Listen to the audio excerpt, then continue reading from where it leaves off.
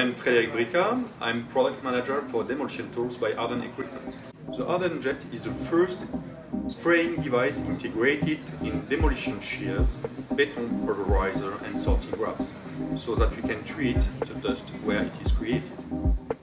Today we have three different ways to treat the dust. Or you have the water lens, which is really intensive in water consumption, or you have also the dust cannon or snow cannon, but they are only treating dust on the ground, and now you are coming with dust nozzles on the arms of the excavators. The problem, these nozzles are only in one direction.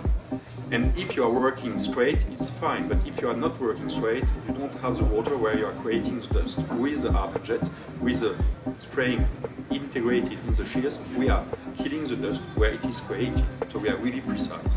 In fact, it's a concept Arden Jet Plus.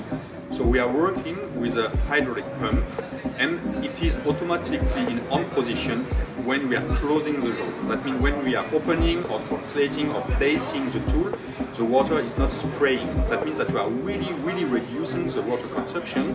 That means that roughly we can have 6 liters per minute in a complete time.